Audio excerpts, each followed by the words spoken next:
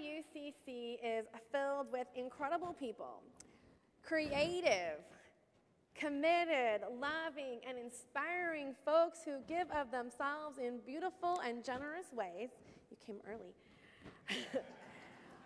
Over the years, we have had several folks who have shared their gifts with us, oftentimes in the form of books that they have written as they relate to faith, often their own faith journeys, reminding us that even as we are all on different paths, we have several points of intersection.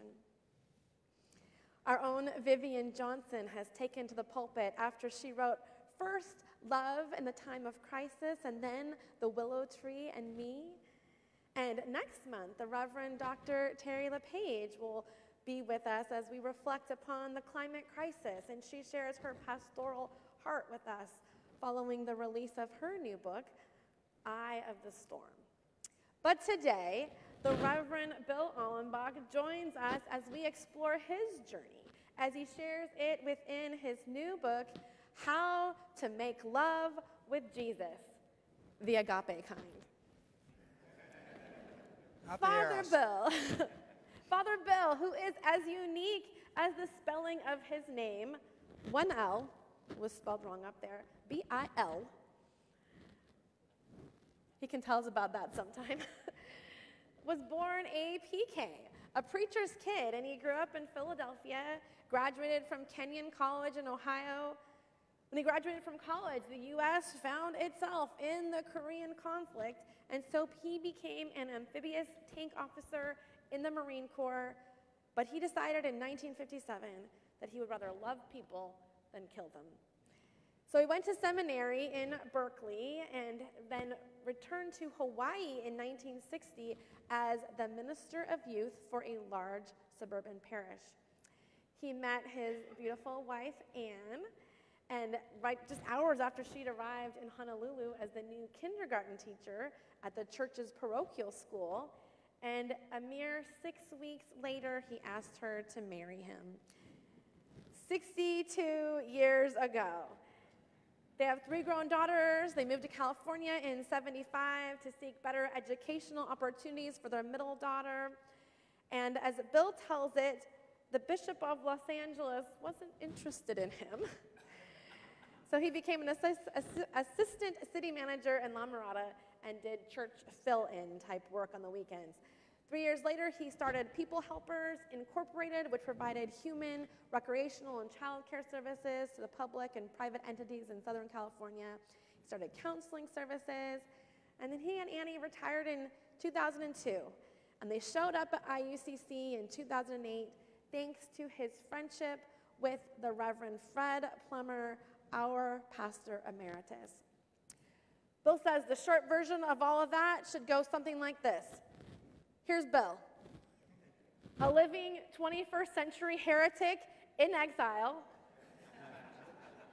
who can't wait to share his heresies. So if you want to know more about him and his newest book, you can go to his webpage. You can pick up the book over here. His webpage is peacelovejoyhope.com, and you can peruse his blogs, and you can also see some of Annie's art. So he is here, and we're going to have a conversation. We're a progressive church, progressive Christian community, and that has several implications. We're socially inclusive, hence our unwavering commitment to the LGBTQ community. We seek justice, which means often we're standing alongside and advocating for workers as we seek economic justice, or we're working for climate justice, or we're exploring our own biases as we work towards racial justice, and we're doing our best to fight against all of the injustices because we share the Reverend Dr. Martin Luther King's belief that injustice anywhere is a threat to justice everywhere. But being progressive Christians isn't just about social justice. It has theological implications. After Fred Plummer retired from IUCC, he spent the next 20 years as the head of the Center for Progressive Christianity, now simply called progressivechristianity.org, which invites us to ground our theology, oftentimes aided by history and scholarship, to help us understand why we do this justice work. and what it means to be connected to one another along our paths. So my first question for you is maybe simple. As a progressive Christian church, I know that's why you came to us and found a home after many, many years as an Episcopal priest. Talk to us about what this means to you. I'm going to get out of the way. Well, I'm going to make this short because I could go on for a long time. I write article, PC at IUCC, in which I've expressed my own interpretation of progressive Christianity. But let me try this one on you. Progressive Christianity to me is when you can walk into a church and they don't tell you, please leave your brains at the door. We're going to tell you what to think and believe and vote and all the rest of it. A progressive church is one where you walk in the door and they say, bring your critical thinking inside. Bring your questions, your doubts. Let us help you formulate a theology that will work in your daily life. That's the short version. Read my book for the longer version. So what was the impetus for writing this book? COVID. COVID. It was March 10th, 2020, and Annie and I started sort of seeing, this isn't going to be anything very short, so we quarantined ourselves. You know, there's nothing like being quarantined with your best friend. And so that wasn't an issue at all, but then after a couple weeks, a couple months, I said, I just can't keep pestering her all day long. I've got to do something. So I decided to write 2 books. One is The Love Story of Ann and Bill, which is sort of some memoirs. We've had a very adventuresome, exciting life. And the second one was this book that I wrote in 2008. It had the catchy title of What's Love Got to Do with It. I kind of stole it from Tina Turner's song. I was really hoping she'd sue me and then everybody would want to buy my book. Didn't work out that way. And it has a subtitle of Everything Says Jesus. But so I started to rewrite it. What happened was I gave it to an editor instead of my editor, Sharon Gold, because this guy was just gushing all over the book. He could do all kinds of things with it, and I believed him. Well, he returned the book, and it really wasn't very well edited, but I published it. But I was kind of, and yeah, I've written a book, but I wasn't very proud of it. I later found out he was going through a divorce and moving partway across the country while he was editing my book. So I said, I need to rewrite that because the messenger stunk. The message is fantastic. So I then started rewriting it. And I showed it to my editor, Sharon Goldinger. Again, she works with some of us here in the congregation. And she said, it's your best book. I'm the kind of guy blowing my ear and I'll follow you anywhere. But so she said, give it to me. So I gave her 370 pages. And she took it down to really the 80 pages it is now and the 40 pages of the workbook. And so my impetus was COVID. Thank you very much. So, after reading this book, I can see how your own theological and Christological beliefs have really changed over the years, and also the real frustration you've had with the institution. Rather than being a book about the historical Jesus, which there are many, or even about the church, which there are many more, this shares the unfolding of your journey, and I think that means that it's written for people who are kind of fed up with traditional Christianity as it's interpreted with what we call a soteriological Jesus, using our theological terms, which means a Jesus who died to save us, and that atonement theology that assumes that is in Jesus' death that we are then atoned ourselves or redeemed of these very sins. It's a very conversational book. I feel like I'm in conversation with you as I'm reading it. It's a bit pithy at times, as you dismiss this stuff of Christianity that doesn't work for you anymore, and I suspect may not work for many of us anymore. You've grown past an understanding of God that is theistic, which I mean in terms of a God that looks like a human what we might imagine looks like Zeus would have looked like, or Dumbledore, or Gandalf, sorry, and that old man, the beard in the sky kind of look. And you grew into using terms like creation, which I find that interesting because rather than using creator, which we often use in our, at least in our version of the Lord's Prayer, we also often assume that creation is the result of the creator. And you've also used a term that you've taken from a poem, which you've shared before, and I think you have it in the beginning of the book, called No One Up There. And you use it almost as though it's a name in itself. So we know that we certainly have some atheists among us here, but my question for you is, do you identify as an atheist now? If so, how does that fit into your faith? And if not, perhaps explain to us what you now consider and understand God to be, if not a man upstairs, no one up there. Would you repeat the question? I'm just fussing with you a little bit. Do you or don't you? Was nice enough to send me the question, and I really saw about 6 sermons in there, but I'm not going to give it to you all right now. But I saw some questions that I just would like to touch on. The first one is the traditional church.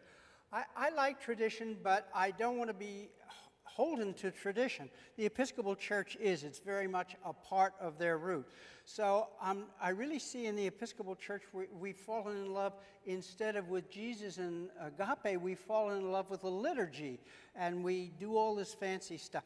That gets in the way of the message of Jesus for me. So if I have a choice, I'll take change. I love change. I think change is refreshing. So give me change, and I'll put tradition on the back burners. And then you really hit me with the doctrine of the atonement. If there's any doctrine I really don't like, it's the doctrine of the atonement. I don't like it for any reasons, never will, never can, never could. To me, I think when the concept of Jesus dying for my sins. Now picture this loving God we have. He loves us. He accepts us. He just can't give us enough love. And all of a sudden he designs a plan to have his son killed in the most torturous fashion there ever could be. That does not work for me at all, because I do not believe that was the plan. I believe that was Paul's plan. And again, I'm not a big fan of Paul, but what Paul did in his Judaism was take the sacrificial ram of Passover, and he replaced it with Jesus. So Jesus then, oh yeah, and that's right, Jesus was crucified, so let's do that. So instead of the sacrificial lamb, we have Jesus being sacrificed. I don't think that's the way it happened. Having been in a church, and as Pastor Sarah suggested, some bishops don't want me, and I understand that, but I also know that the hierarchy of the church can be pretty mean, and there's no question in mind that the high priests of Judaism, the Caiaphases and the family in that, got real tired of this pesky little Jewish kid down in Galilee, or I should say up in Galilee, calling them names all the time. Have you ever read the 23rd chapter of Matthew? Woe to you, O Pharisees and scribes. I always like the one that says, you're like whitewashed tombs, pure and driven and clean on the outside, rotten and decaying on the inside. Bishops don't like to have you say that. Neither do high priests. So, that's the reason he was killed. I think people have used it as cheap grace. I have fraternity brothers who every Friday afternoon would go into confession. I say, what do you do that for? He said, well, we want to clean the slate so we can start all over tonight. Why does that work? It worked for them, but it doesn't work for me. So I think what our real doctrine is the doctrine of unconditional love, agape.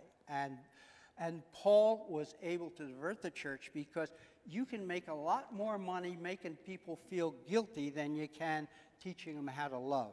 So I think that is the thrust of that.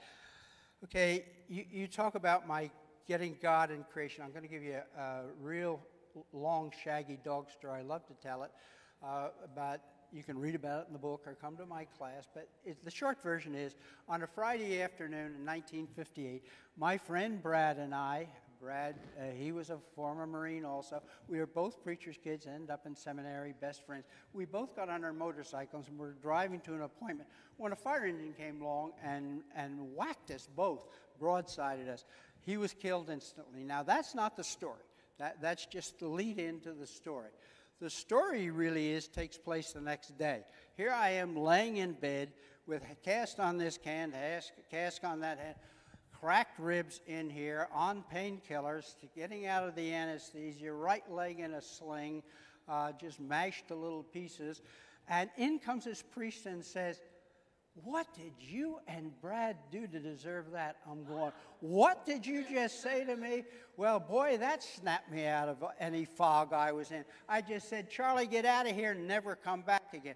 And I talked to the dean and I said, "Is Charlie right? I need to drop out of seminary if that's what we're really believing." He said, "Nah, Charlie's tenured, can't get rid of him." And so he said, "But that's not the way it works." And so, but then I was really caught in a dilemma. My dilemma was, who is God?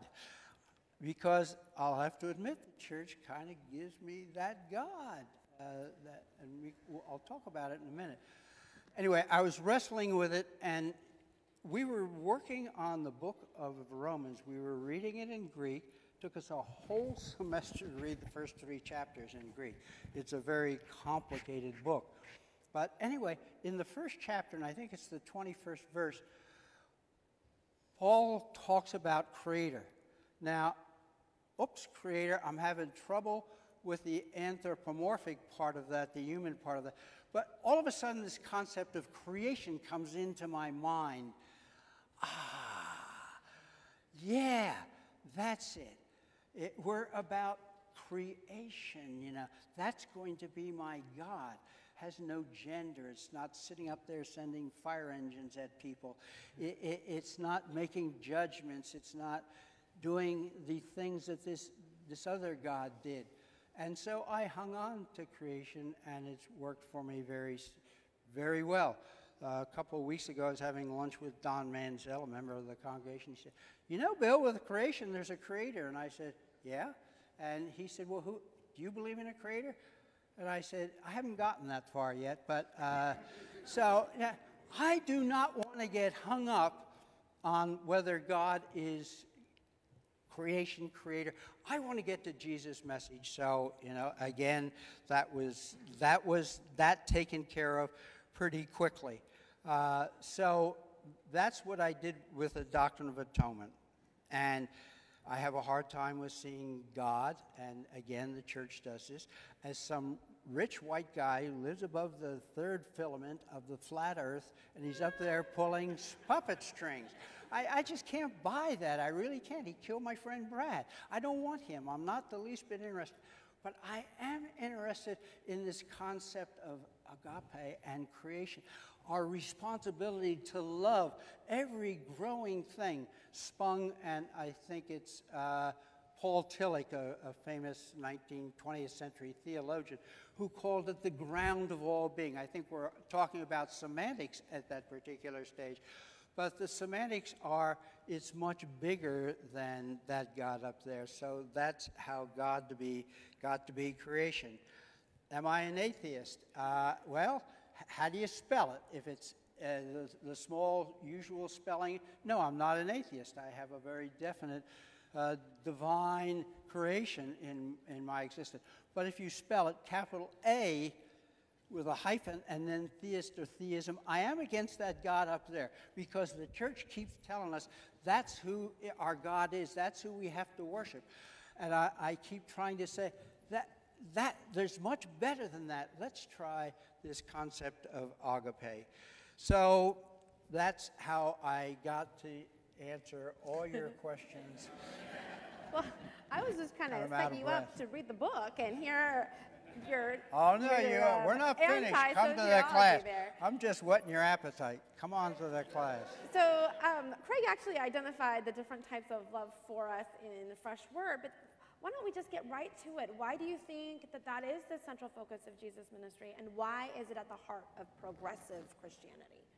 Well, I'm going to give you a fast answer. The quickest answer is it's unconditional love. Unconditional, no conditions. I'm sorry, we have to love pedophiles. We have to love mass murderers. They are fellow human beings. They've gotten off the path. But Jesus loved them. He loved these kinds of people. Didn't he lead the way? We have to love these kinds of people. So I believe in love, unconditional love. And little Billy has to put his prejudices, his pride, his garbage, his judgments, I have to put them all away if I'm to be a real follower of Jesus. So I put them away. And then the next thing it tells me is I have to forgive. Yeah, forgiveness is the greatest tool the church has. Yeah, I love the saying that says not forgiving someone is like drinking poison and waiting for them to die. Guess what? Who's going to die first? And as a psychotherapist, I'll tell you who's going to die first. And the third thing is agape love is just full of caring. That's our job, our responsibility, to care about the hurting world, the atmosphere, the environment. So that's my answer to agape. We'll talk about, if you need to talk about eros in my class, come on, and we'll talk about eros, storge, and philia. So, you know, after thinking about God, the nature of God, and I know you're not a big Paul fan, but I read a lot of 1 Corinthians 13 because I do weddings all the time, and so I meditate on this scripture saying it over and over and over again, and I just think that the qualities of love are renewing, transformative, powerful, and eternal. So do you think that God could be as simple as agape? Well, the way I really say it, I'm going to hang with creation, and then creation has to have some foundation stones, and the foundation, probably the strongest foundation stone for me in creation is agape love. That's what I build. I have to love creation. I have to love my fellow human beings. I worked in jails and prisons for 7 years. I've worked with the homeless. I've worked with gangs. I'm working with some real neat human beings in life. And I think, I really feel that those are my marching orders. I have this wonderful opportunity every day. When I wake up, I know exactly what I have to do that day. I don't have to think about it. I don't have to go to the Bible. I don't have to listen to the radio or television. I have to agape all day long. And is it easy? No, it's not easy. Do I fail at it? Miserably at times. But forgiveness is another part of this whole agape love. So it just, to me, is the cornerstone of my life and being. And I've loved my life because this is how I'm to lead it. Well, last question. You talk about your hope for the church, for the future of the church, and your fears for what will happen if the progressive church doesn't make it, and the more literal, Jesus dying for our sins, ticket to heaven, threats of hell type of Christianity wins out. Since for you and for us as progressive Christians, resurrection is a powerful metaphor, do you think the church will resurrect? The church. There are 11,000 different forms of Christianity in America, so when you say the church, I'm wondering which one you're talking about. But let me just say this. I think we're going through a reformation. It's a very quiet reformation. It's a different reformation. And this reformation is doing a couple things. A lot of us don't know, maybe we're aware of it, but in 2019 was the last time we really had a genuine statistic. Over 4,500 Christian churches closed down. They think it was over 4,000 in 2020. We're not sure about 2021. They are closing down left and right. We see churches that reform. I think the church next to us has changed its name 4 times. It's a new church with new ideas at this stage. So I think if we're aware that it's a reformation, and if we're aware that we have to change, I think the church is going to live. I think it's going to take a very different structure than we've had. I think it's going to take a different mission statement than maybe a lot of churches have. But I think if a church is built on agape love and built on serving our fellow human beings, it has a great chance in the future. The church that lives for itself is going to die for itself, as we see thousands of churches closing down. So yes, I feel, and the book deals with the future church, I feel I'm in a church that has a great future, and I want to be part of that future, so that's why I keep hanging around. Well, the last portion of the book is the workbook, which people can do on their own as a way to take stock of where you are on the journey, to articulate our own theologies. But you're also going to begin a 4-week series, a 4-part series, which begins this evening, on this Wednesday evening, and then Thursday morning. Your book is really conversational. I feel like I'm in conversation with him, so you can do that personally. But if you want to be in actual conversation with Bill, you can sign up and join him Wednesday evening, Thursday morning. You can do so by Zoom also, if you can't come in person or if you're watching online from elsewhere. And we hope that you will. We join in conversation. That is what it is to be in community. So thank you, Bill. Thank you for joining very us much this for morning. this opportunity of listening to a heretic. Thank you.